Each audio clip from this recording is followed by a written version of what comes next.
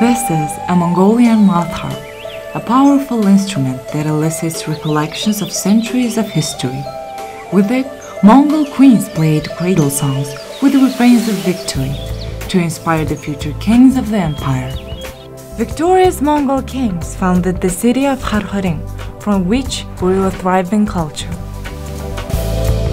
I was fascinated to learn that my ancestors were some of the originators of the concept of a diplomatic immunity, and even the word ambassador may have a Mongolian origin.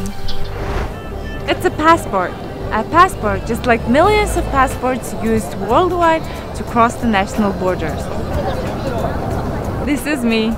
My name is Enkhriimaa, and I'm a modern conveyor of a rich culture and heritage that is Mongolian. I was born and raised in Erdenet, a major copper mining site.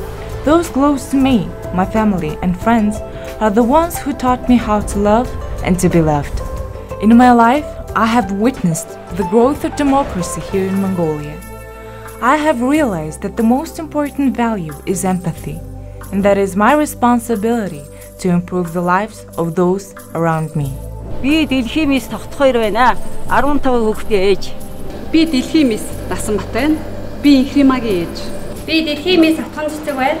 Би 53 хүүхдийн багш. Би Гангаамаа дэлхиймээс. Дэлхийн 7 твийн ноён оргил гарсан анхны монгол хүн.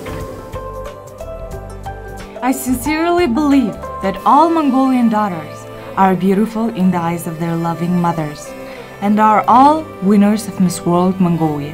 I now begin my task of representing not only Mongolia, but all of its mothers and daughters in a universal festival of beauty and purpose.